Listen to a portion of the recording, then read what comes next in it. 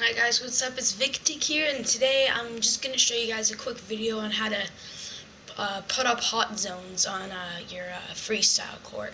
So, in case you didn't know, this is my team. I have a pretty good team, I guess. I don't have a good backup center. But either way, this is just my team. A couple of them have different contracts. Most of them actually do. So yeah.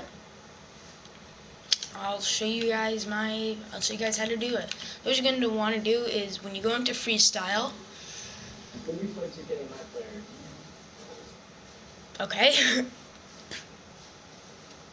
You go into freestyle. Well, it loads up. You have your player here. You can do whatever you want. And, oh, the ball's each other. That's funny. So what you're gonna want to do is you're gonna want to press the timeout button.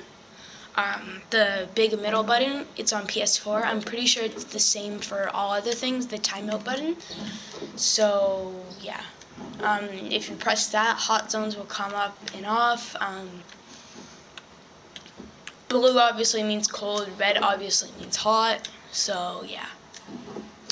That's how you put up hot zones. So, thanks for watching, and hopefully this will help.